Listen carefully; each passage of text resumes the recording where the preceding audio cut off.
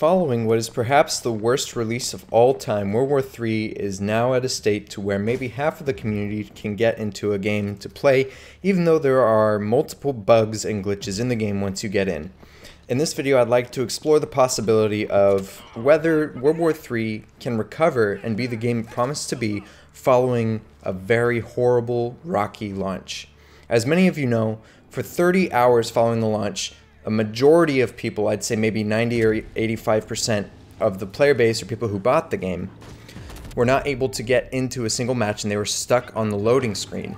Now this situation led to an explosion in the World War III Discord and a slew of dank memes in the World War III community subreddit. For 30 hours this went on. I personally was not able to get into a single match over the 30-hour period from the release of the game to me making this video. I just finished a stream where I played 2 matches and 1 match before then where the only problem I had was some intense stuttering on the last match and also being unable to load back to the menu following a match. So I've got to say that that is better than not being able to play the game at all, but it's definitely not ideal. In that 30-hour time span, I was able to get into 1 match by pasting some sort of fix into the launch options in Steam that people were spamming in the Discord chat. Now that worked for 1 game. Following that, I was not able to play anymore. So now that this game has had this awesomely bad release, can it recover? Now I think that this game is amazing. I was able to play it beforehand, before the public release, during the early testing, and I loved it.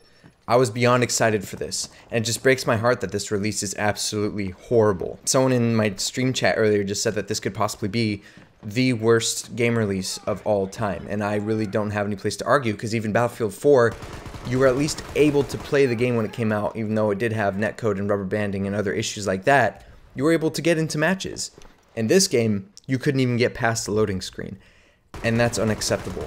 Now I understand lots of people are going to come to the defense of the game and say, hey, it's an early access game, give the devs a break. You know, you pretty much signed the paper when you bought the game when it said it was early access, saying, you know, some things may not work right.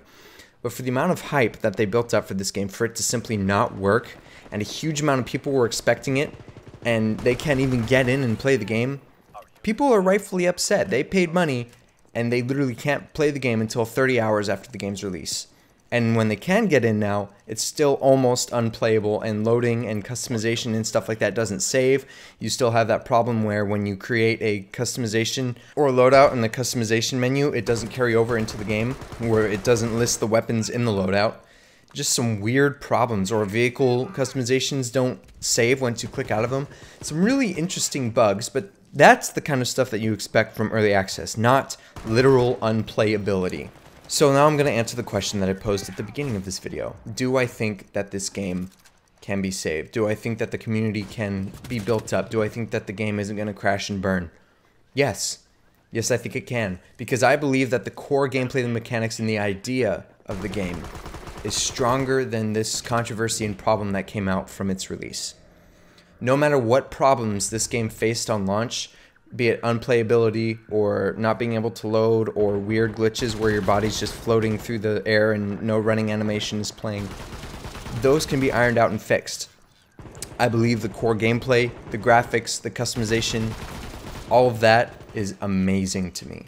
And I think that the quality of those ideas are stronger than the issues that came up from this game launch.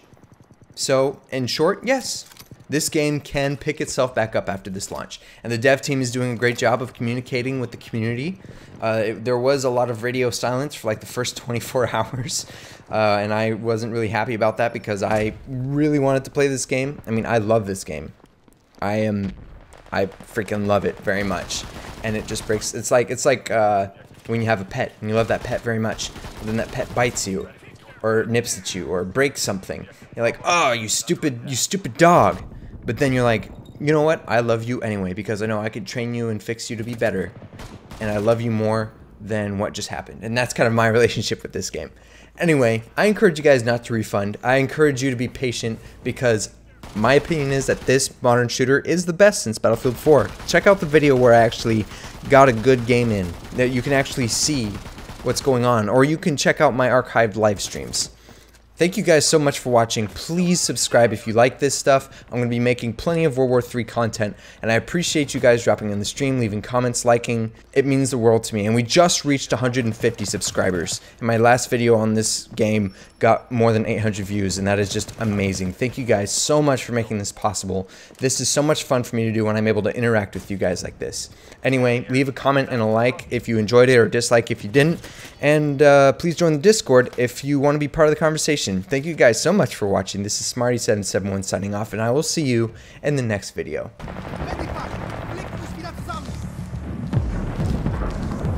Objective Alpha 1 is under attack.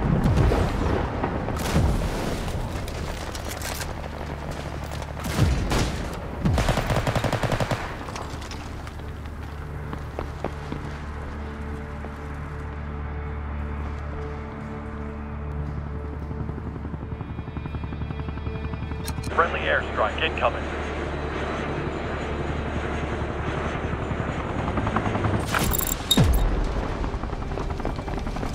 Your UAV is ready for deployment. Our units are taking hold of objectives.